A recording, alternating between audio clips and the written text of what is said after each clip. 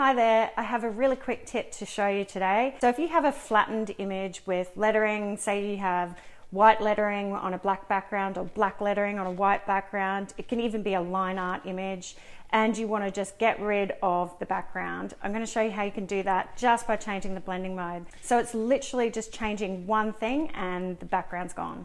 So let's take a look. In here, in this project, you can see we've got the lettering and the white background. That's one whole layer. I've also got a version of this with white and on a black background.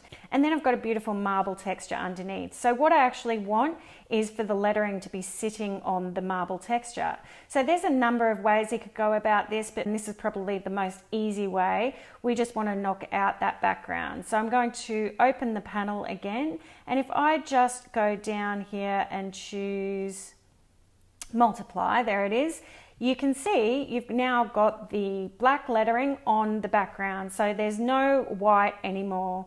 And the same with the black. We've got another version we can use, screen, that just completely knocks out the black background and leaves you with the white lettering on the textured layer. It's as easy as that. We're able to completely remove that background, and now we can use this lettering layer with any background we like.